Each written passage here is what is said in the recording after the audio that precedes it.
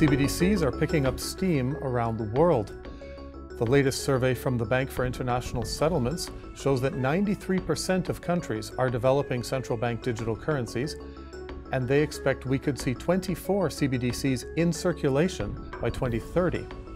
Joining me now is Oliver Linch, CEO of cryptocurrency exchange Bittrex Global, and a financial regulatory lawyer with over a decade of experience in Europe, the UK, and the United States. Oliver, welcome to Kitco News. Thanks for having me. It's a pleasure to be here. Pleasure to have you. So you have an interesting position with regard to CBDCs. On the one hand, you're operating a crypto exchange, and many people in the industry see CBDCs as maybe a threat to decentralized crypto. But you also do a lot of work on anti-money laundering and other regulatory issues. So I guess you can see things from the state regulator's perspective as well. So I wanted to start by asking you how you view CBDCs, first from the crypto perspective. Do you see CBDCs as an attempt to shrink or eliminate the private, decentralized ecosystem? Well, it's really difficult to say, to analyze CBDCs as if they were a homogeneous entity, because the fact is there are as many policy instances, there are as many competing ideas as there are CBDCs. And whilst it might be useful in terms of the general presentation to group them all together, actually, they're as disparate as you like, and you know, there's very little that binds them together other than the acronym and the idea that there's some kind of government control over them. So when you say, like, how does a CBDC do X, Y, or Z, it's very difficult to answer that question, because as we saw in the BIS report, we've seen in the UK response in the past couple of days, it can kind of mean whatever on earth you want it to mean, and have whatever features you might or might not want it to have. So for those people that are worried about increased control and increased centralization, yeah, those fears are there and they're legitimate on certain iterations of CBDCs. For people that are worried about AML and KYC requirements and how they work, I understand your frustrations, because no one can tell you how it's really going to work. And that's because each iteration is just difficult. And I think this is the problem with an awful lot of it, is people throw around the term CBDC and talk about it as if it's kind of an understood single idea, and it's really not. All right. Now, and from specifically thinking as Bittrex Global, how do you view CBDCs and the potential for CBDCs in the coming years? Is this something that you expect would be eating away at the market share of cryptocurrencies, or is this something that would be complementary, would be parallel? We've heard similar divisions within central banks. Some central banks are saying we see CBDCs as fulfilling a different role, not necessarily competing. But then we also have results like the BIS survey showing that central banks seem to be increasingly monitoring the use of private cryptocurrencies and concerned about, for example, stablecoins. So what, from the perspective of a crypto exchange, are CBDCs of any sort, are you expecting them to crowd the market or to reclaim some of the space that the cryptocurrency ecosystem is now occupying? Well, when I speak to our biggest customers, and whether that's corporates or on the retail side, the question I get most often is, what's the point of a CBDC? What is it trying to achieve? Why would I want one of these things? My favorite analogy is someone said, it's a bit like someone coming up to you and excitedly saying, hey, I've discovered this new kind of firework, right? And what you do is you plant it in the ground and you shoot it up in the air, and then that's it, nothing happens. And everyone else is standing around being like, but we were in it for the bang and the bright lights, right? I don't understand, why would I want this thing? And I think that's the view of a lot of crypto people, is what they're interested in. At heart, the core of the concept of cryptocurrencies, digital assets in general, is a distributed ledger, is this DLT technology, is the blockchain.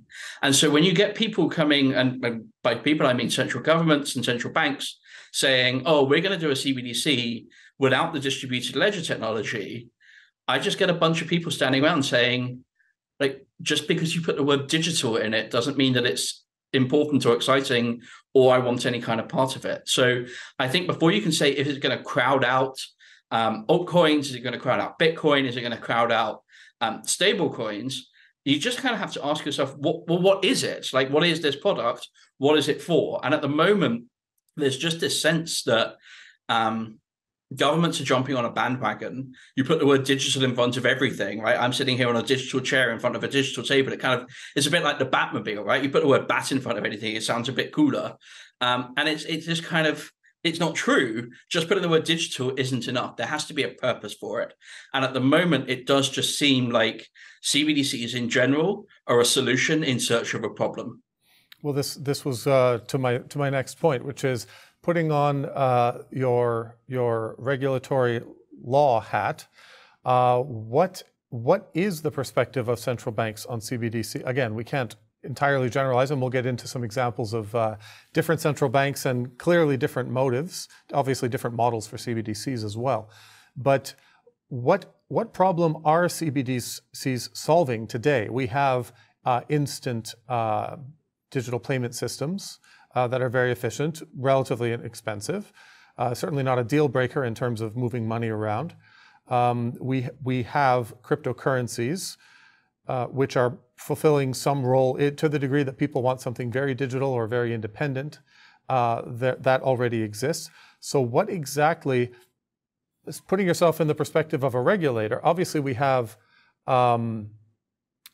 well, I'll let you answer the question, but what are the major motives, what are the major valid motives, assuming that everyone is trying to make things more efficient, trying to make things more stable? What are the major motives for, say, the EU, the UK, the United States to be exploring CBDCs? Well, there are some. There are legitimate reasons for it. And I think you don't need to become the sort of conspiracy theorist on what the real motivations are. But I think actually when we get into it, the lack of depth, those reasons, does give rise to a slight pause as to what's really going on. So yeah, cross-border payments in fiat currency are a real pain. Like, they're expensive, they're slow, they're sluggish. You could just solve that or make the bank solve that directly. But I guess maybe that's more difficult than creating a CBDC. So for cross-border transactions, there probably is a use case.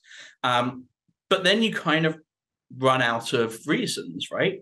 And so you say, well, okay, maybe there's something to these conspiracy theories. Maybe it's what I said just now, which is governments kind of want to be in the cool gang and say the word digital a lot. And you think maybe it's a centralization issue and they want control of information. And you think, well, you very quickly look at the governments that were first in this space, China being an obvious example, and you say, well, information is a hugely valuable commodity in that region. Is that a motivating factor? Is that a concern? And then you get all the way down to, this is an attempt at TradFi to fight back against crypto in some senses. And I can sort of see that, but actually the way TradFi is dealing with crypto is engaging with crypto and doing it properly. And we've seen a number of institutions, everyone from sort of Goldman Sachs down, trying to get involved in crypto in a sort of non-CBDC but cryptocurrency way. So that doesn't quite ring true. And then you get people who point out the advantages from a state perspective are things like the ability to turn money off, right? If your economy is based on a CBDC and your money can be switched off at the tap by the government, that gives people a lot of pause for thought and takes you back to the sort of early principles of crypto and of DLT, where you say the point here is to maximize individual freedom and to maximize the ability of the individual, especially in jurisdictions around the world where there might not be the confidence in the state authorities and their processes. You really do quickly begin to think, well, I don't like conspiracy theories, but I can see something sensible here and I can see something concerning here. And I think that's what's motivating a lot of the backlash against CBDCs. If the case could be made stronger, something in favor of them, then you could do away with some of those arguments. And you say, oh, you're just kind of crazy. We're doing it because of X, this phenomenally good reason. In the absence of a phenomenally good reason, you just begin to think, well, what's the point? And to answer your question about AML KYC, I don't see that CBDCs are any better on that front. If you try and trade on Bittrex Global, you will be KYC'd to the same standards as any kind of bank or financial institution. We're regulated in Liechtenstein, we're regulated in Bermuda. We apply the same global standards. We know exactly who our customers are. We know what they're trading and how they're trading and where that money is going. That's true if they're trading in Bitcoin, if they're trading in any number of altcoins. I don't think that's any more true just because you're trading in special government tokens.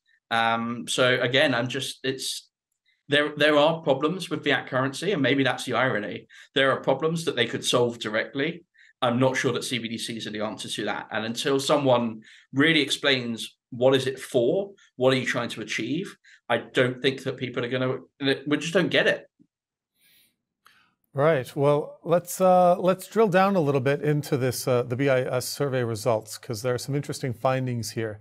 So we've seen the number of central banks, as you say, no overriding reason, no huge problem to solve that's been clearly articulated, no massive upside for markets or for the government necessarily. That's very clear. At least no obviously non-nefarious reason.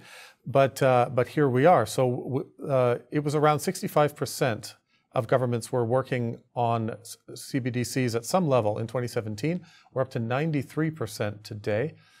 I'm wondering, is looking at it from the perspective of threat versus opportunity, many central banks have explained that they see an enormous opportunity in terms of blockchain technology. So that blockchain technology is something which is going to be revolutionizing finance in general, not just currencies, but finance in general.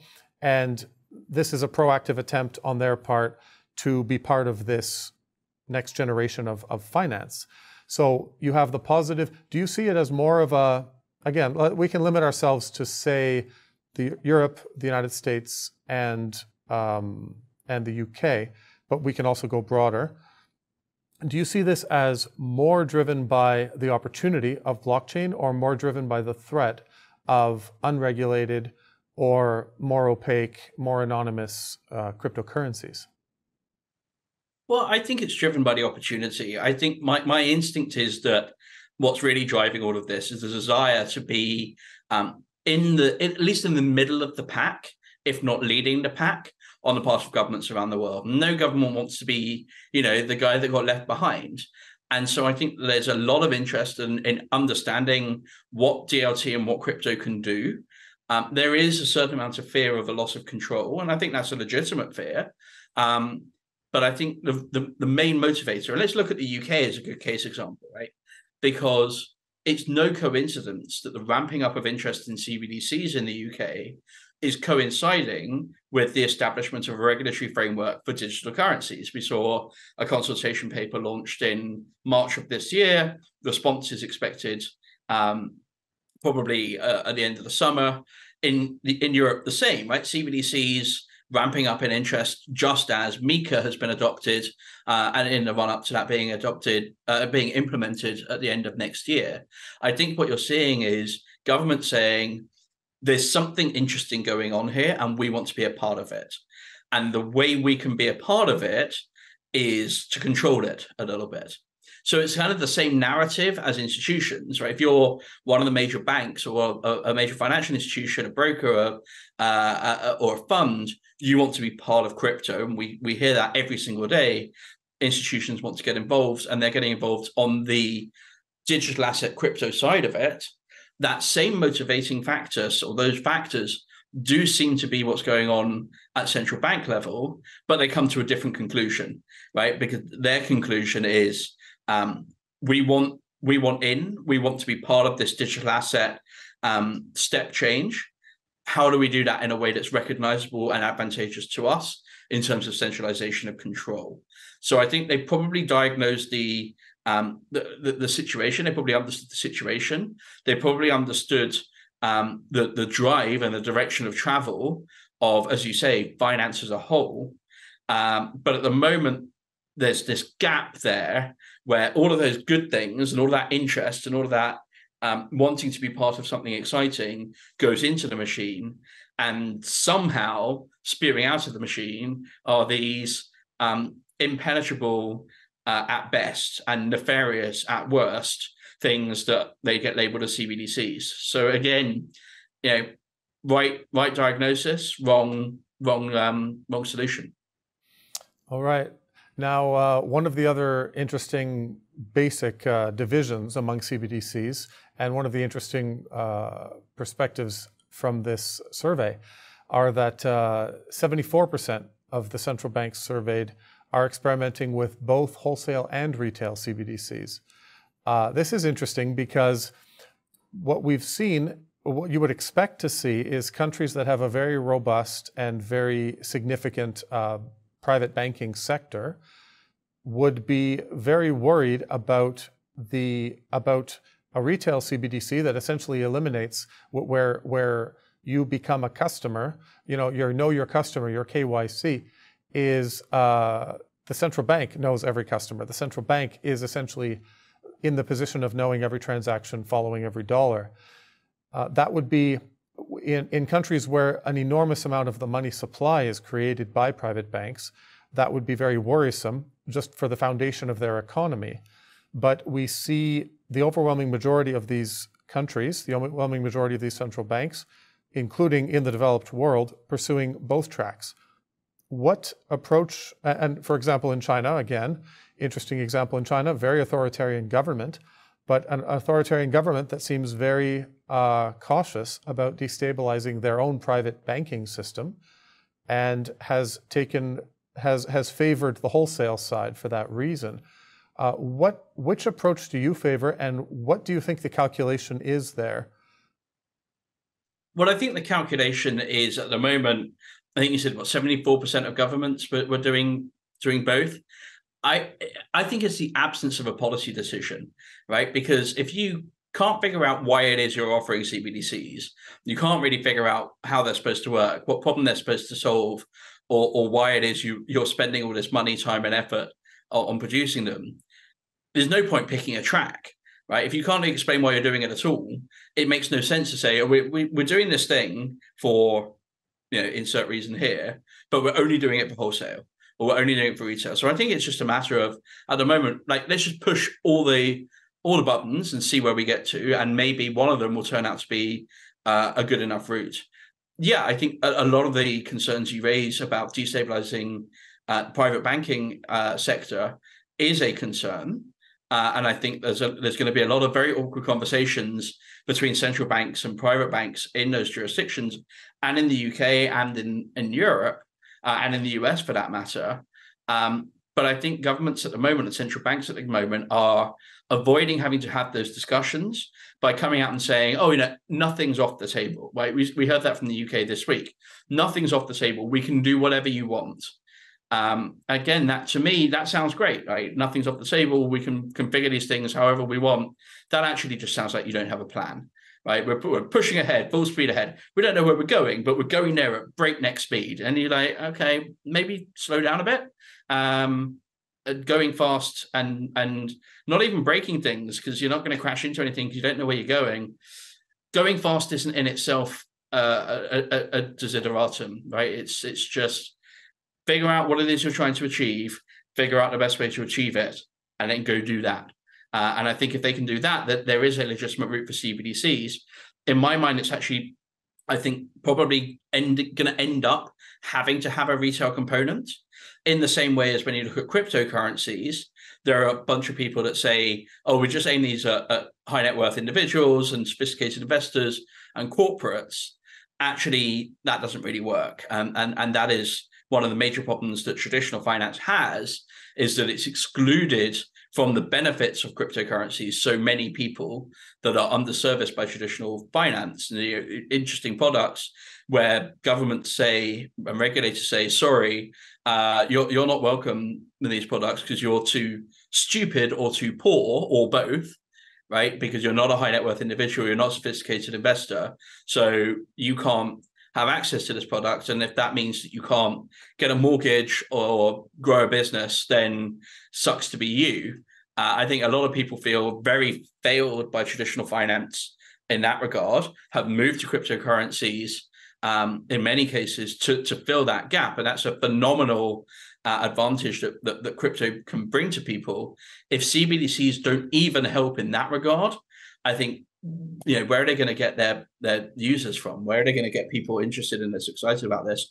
Unless they're going to start forcing people into using CBDCs, I think if you don't try and do it without a retail component, it's just going to be hollow. And this is an interesting point as well, because the birth of Bitcoin comes out of the 2008 financial crisis, and which is a massive mismanaging of other people's money by businesses, which then becomes a massive overreach by government to make the businesses whole, and people still lose, and you devalue the currency. So this is the argument for CBDCs is a little bit odd when you take into account that a great deal of the motivation of people in cryptocurrencies is to have assets outside of fiat, outside of the government's own assets, outside of the government currencies, because they watch the government currencies get manipulated and devalued. It's not called manipulation when the government does it, but the central bank is allowed to print money. The central bank is allowed to control the money supply, and the central bank will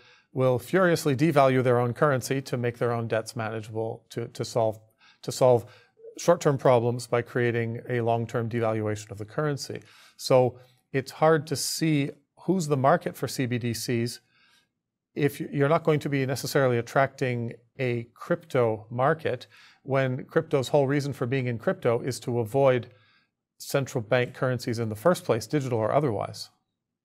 Yeah, and so that's why I think you come back to where I was at the very beginning, which is CBDCs aren't for crypto people, right? They're not. When I speak to my clients about this, then they're just not interested in something that has ripped the core out of what crypto is about.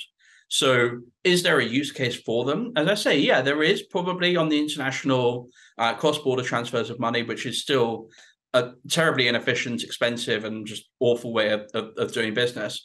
Is there a use case for them in general? Yes. Is that a crypto? Are they a crypto product? Do they tick any or hardly any of the boxes that crypto ticks? Any of the advantages that it brings? No. So wherever you fall on the spectrum of conspiracy theory, is it governments and central banks just wanting to be cool and say digital all the time? Is it that plus they want to give a little bit more control back to the central bank and indeed to private banks to have a little bit more familiarity? Is it that they want a load of data on every single transaction, and they can see the incredibly poor life choices that I made when I go shopping on the weekend? Or is it that they want to be able to do really nefarious things like turn off money and stop you going to shops and direct your spending? It doesn't really matter where you fall on that scale. You've got, if you're pushing for CBDCs, you've got to explain what your positive motivating factors are, and at the moment, that's just not there. Right. Well, one of the ways we can maybe infer some of those motivating factors is by looking at some recent news, which countries are doing what and why that might be. So in Russia, we've seen a ramping up of their digital ruble project. The bill has now passed the lower house, the State Duma, and it's on track to be, it's probably more or less a formality to go through the upper house and then be signed by Putin. So what do you think the motivation is in a country like Russia? Obviously, there are the sanctions. There's the Russia-Ukraine war, and there are sanctions. But this is really about controlling, well, maybe controlling isn't the right word, maybe it is, but this is really about the currency that would be used within Russia by Russians, that this would be a retail CBDC for Russians. So what do you think is the motivation of a country like Russia to be ramping up and speeding up and going full steam ahead with rolling out of a retail CBDC, while simultaneously having a lot of new legislation that is trying very hard to control the use of cryptocurrencies in the country? So even crypto miners in Russia need to sell their crypto to out. It needs to leave the state. It can't end up in circulation. They're doing everything they can to reap the profits that could be there for the country of the crypto ecosystem, while making sure that crypto does not circulate. It's illegal to advertise that you accept crypto payments and to accept those payments as well. It's also illegal to be creating this supply of crypto through mining and then having it circulate within the country. So what is the Russia example telling us about, say, a retail CBDC? Well, I think we have to be careful because there's a sort of a maxim, an adage that says bad cases lead to bad conclusions. And so it's very easy to point to those things going on in Russia and try and extrapolate reasons and analyze CBDCs in general. Like, it actually, when you get to pretty extreme cases like Russia, which are under international sanctions, are non-democratic or have any number of problems, trying to figure out what CBDCs and crypto mean and do and can work together by looking at Russia might not be the most illuminating way of doing it. So that's not to say there aren't lessons to be learned, just do it with caution. It's always difficult to get general rules from the extremes.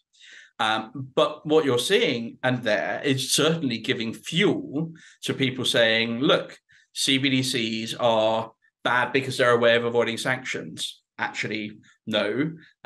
There's nothing inherent about CBDCs that means they allow you to avoid sanctions any more than there's anything inherent about, I guess, anything other than cash, right? The cash is a really good way of avoiding sanctions, unfortunately. And as many people have said, if cash were invented today, they'd ban it.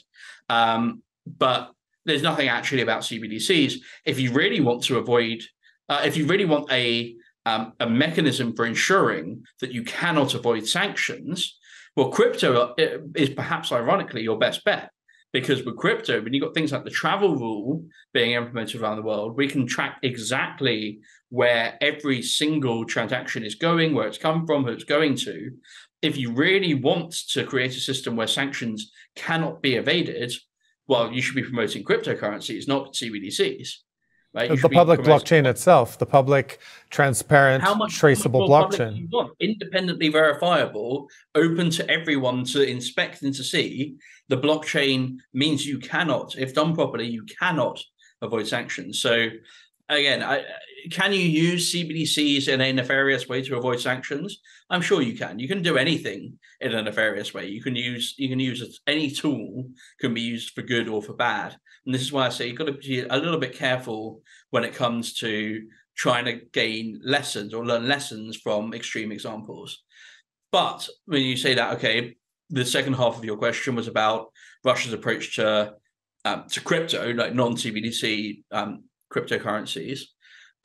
Again, motivations for clamping down on crypto, I think, are very disparate, right? I think there is a very strong moral, legitimate reason for having strict KYC regulations and all the sort of stringent checks that a proper regulatory framework for cryptocurrencies brings with it. Bittrex Global was one of the very first exchanges to be in favor of MiCA. We are ourselves regulated, and we've subjected ourselves voluntarily to regulation ever since we were first founded, because we think that the future of crypto is the grown-up, responsible, respectable, regulated participant of the financial sector as a whole. So there's nothing wrong with regulation. What there is a problem with is using that regulation in a way that is nefarious. So when you talk about the steps that Russia is taking to clamp down, it's not the regulation's fault, it's the way it's applied and the way it's implemented. So it as I say, very difficult with Russia to get a sense of what's really going on. The political overlay is about as impenetrable as it gets, maybe with the exception of China, where it's slightly more impenetrable as to exactly what's going on. But I think even though I think you probably got a sense that I'm a little skeptical on CBDCs, I wouldn't want to use Russia as my example to say, see, this is the evil that it can do, just because, Russia's the big. It's a specific example in the room, and casting it as the boogie monster. You see, all Russia's doing it, and just sort of wave your hands and say, "Isn't it scary?" It would be tempting to do it, but actually, it's not a legitimate use case. It's not a legitimate example. If 93% of central banks are doing it, Russia can't be your key example. Well, you mentioned China, so let's look at a very different example. So we had an announcement from China's Xi Jinping basically saying that he sees CBDCs as one of the keys to expanding their Belt and Road Initiative. And this is all about creating a coalition, creating another group of countries, presumably built around the Chinese currency, and creating a seamless and integrated and convenient and frictionless currency, basically like a monetary union almost, at least for foreign exchange purposes, which would make it much easier for them to to ensure that their currency is the currency being used by all these countries that are getting all this investment for building ports, building rail, building all the ways that China brings raw materials into its country and creates these relationships of debt with countries around the world.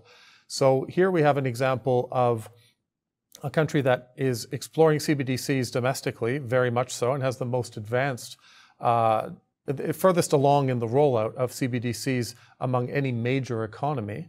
But on the other hand, CBDCs are seen as a key to creating essentially another monetary union, another bubble, another coalition, which ought to be enriching China, giving them a great deal of control over their own trade and their own relationships, and also explicitly saying this should allow us to pull away from the US dollar, and this should allow us to worry less and less about sanctions. Sanctions against China, sanctions against China's partners, including, say, Russia. So what is the CBDC angle there? I understand why they would want the yuan to be the currency that's being traded. Is the CBDC just a more frictionless or a more convenient way, making the yuan more convenient? Or does the CBDC give them other tools that give them more power in those relationships? Well, let's try and strip out the politics from the CBDC aspect of this, right? So again, it's easy to say China, scary, �11𝗿𝗄, Belt and Road as it's now called.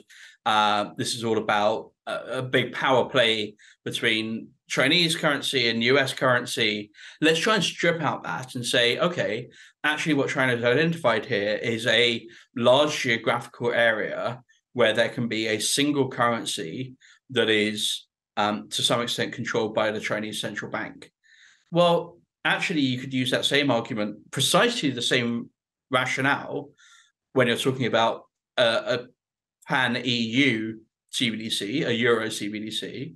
I've even heard someone talk about a Commonwealth CBDC, where instead of having the UK Bitcoin, which, by the way, is the world's greatest pun, I love it, and I laugh every time I say it, instead of having Bitcoin, you say, well, everyone in the Commonwealth, however many nations are in the Commonwealth these days, I forget exactly how many it is, but let's link up the UK, Canada, Australia, New Zealand, South Africa, a whole bunch of India, a whole bunch of Pakistan, a whole bunch of other economies, and have a free flow of money there. And then you begin to say, okay, divorced of the politics and the general scary nature of fear-mongering about China, there's something really interesting there. And then you begin to see, okay, maybe actually there is a positive case to be made. And this is what we talked about earlier. When we talk about international payments, cross-border transactions, is that strong enough reason to create these things? And it seems like President Xi is saying, from China's perspective, yes, right? Maybe not by itself, but in conjunction with all of these other policies that China is implementing, there is an advantage to having that single system. I mean, it's the same arguments that were bandied around when they introduced the euro 30-ish years ago, right? Have a single market where there's a single currency, and there's nothing digital about it, but the monetary policy, the macroeconomic arguments are exactly the same. So if you see CBDCs as the next generation of a euro type arrangement, well, it depends on what you think about the euro, right? If you're in favor of the euro as a concept of having a single monetary area in Europe as a way of tying jurisdictions together, then you should be in favor of CBDCs doing the same thing. If you don't think that's appropriate, and there are an awful lot of problems with the euro in terms of analyzing it as money and the decoupling of the currency with the central banks and the relationship between the ECB and national central banks and all that kind of stuff that's far too complicated for me to understand. If you're skeptical about that, you'll be similarly skeptical about multi-jurisdictional CBDCs. So divorce the politics from it and actually divorce the digital bit from it. And what you get down to is a pretty age-old discussion about how you can use economic and monetary policy to tie multiple jurisdictions together.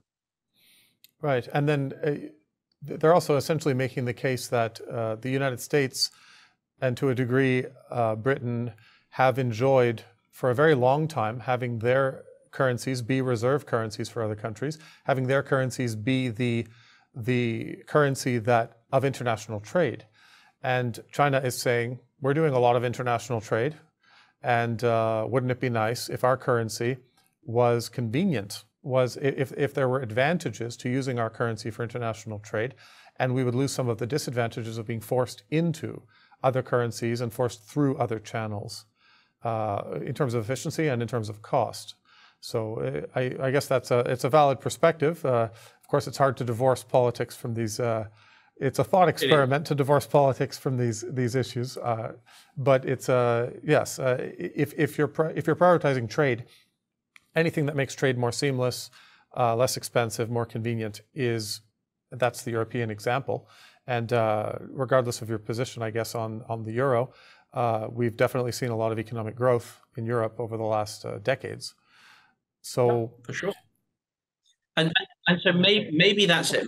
Maybe we've solved it, right? Maybe the two of us are beginning to thrash out the real use case for CBDCs. And look, I'm kind of joking, but I'm not really joking. If CBDCs can be used to facilitate cross-border international transactions, make international trade easier, remove barriers, and actually get rid of all the problems that do exist with the fiat banking system, then let's get someone out there making that case, and then we can move away from the conspiracy theories. Until then, I think try again is the answer that comes from both the traditional finance and the crypto communities. Well, there's one, because you mentioned that, there's one other massive conspiracy theory related to this on the international front, which is the argument's been made that what country would ever accept to have, say, the digital yuan when, by definition, the way these CBDCs are being constructed, you would be able to invalidate enormous amounts. If you have a trade partner and you're very unhappy with them, you can kill all of your CBDC that they hold. You can essentially bankrupt. You can eliminate accounts. You can invalidate the money remotely. So this idea of remote control of the CBDC, whether it's wholesale or retail, we're talking about your CBDC in the hands of your trade partners, or in the hands of your enemies, or in the hands of other states. If every CBDC is traceable, controllable, if China holds, not necessarily China, if any country has that degree of digital control over the CBDC in circulation, then they're in a position to turn it off, to devalue it, to turn it off, to make it illiquid would be enough to hold it hostage. So there's, I don't think you and I have necessarily created the best, not quite yet, the best example for why that would be great for international trade, because the other countries would be very aware of holding US dollars is one thing, but the US government can't kill your US dollars remotely. If a CBDC includes that functionality, then that is a major threat. And that, I guess, brings us to our last example, which is the Brazilian, a very enterprising analyst and blockchain expert, kind of unpacked the source code of the Brazilian CBDC and found found elements in the programming that would allow the Brazilian government to freeze the funds, to freeze or to essentially invalidate the money remotely. Now, the Brazilian government has basically said, this is all experimental at this stage. We have all these different functionalities. Nothing about this is nefarious, but this is one of the arguments, and maybe you can speak to this as our last technical point here, is you have the argument, you have the slippery slope argument, or the potentiality arguments of, you say you're going to roll out a wholesale CBDC, but you can turn it into a retail CBDC with the click of a switch. So the distinction as far as implementation, as far as rollout, the distinction between wholesale and retail is immaterial, because it's the flip of a switch and now it's retail, and it's the flip of another switch and now it's turned off. You also have the argument that as soon as you put this is again the difference between the public blockchain versus government currencies, cryptocurrencies, or not so crypto, digital currencies, is if you put this in the hands of the government isn't going to take itself to court when it decides that it will now need a kill switch. It could be a terrorist attack, could be the rise of a certain type of organized crime. And now, we have a very strong reason to want to be able to remotely kill a bunch of our own currency. Well, they can build that functionality in and no one can take them to court. The government changes the law, the government changes the programming. This is digital. They can't change the serial numbers on a dollar bill, but they can certainly change the makeup of a CBDC. So I guess the question is, what is this? Do you need to be a conspiracy theorist to have these deep reservations about the inherent potential of CBDCs to be used for control or to be simply invalidated remotely? No, I don't think you need to be a conspiracy theorist, but I think the solution is identify these as issues and challenge government, central banks, people promoting CBDCs to solve those challenges, right? I'm only going to get involved if you can demonstrate that you have solved for X, Y, and Z, right? And if you can't do that, then your project's going to fail. Now, the advantage of all of this, and it's an advantage shared by cryptocurrencies, is that you can have this, and I don't know the example you're talking about, but this enterprising guy go in and or woman go in and analyze the code and look at what's there and say, well, you can, these are the powers, these can be this is what can be switched on or off. These are the features that can be enabled or disabled. And actually, this is one of the big advantages, and people are interested in crypto, is, okay, you might require a high level of expertise and a lot of time, but you can go in and you can see exactly what is happening, exactly what can happen, the features, there's no hiding. And I think the advantage of CBDCs and of crypto against fiat currencies are the transparency layer. So yes, there are a lot of problems that need to be addressed. People are going to expect incredibly robust answers as to why it is not just you're going to trust the government not to do nefarious issue X, Y, or Z, but that they cannot do it. It is not technically possible, given the features of the code, to do that. And if they can come up with robust enough answers to those questions, then conspiracy over. And if they can't, then you kind of answered the question yourself, which is why on earth would you want to get involved in that kind of thing? All right. Well, thank you so much for taking the time and joining us today, Oliver. This is fascinating stuff, and we'll definitely have to do this again. No, absolutely. It's been really interesting conversation. Thank you for having me. I'm Ernest Hoffman for Kitco News. Keep it here for more expert analysis of financial markets, and don't forget to subscribe. Begin your path to financial freedom. Gain up to a $7,000 bonus on us. Register and use promo code. Deposit and enjoy a 7% bonus. Available now. Link in the description.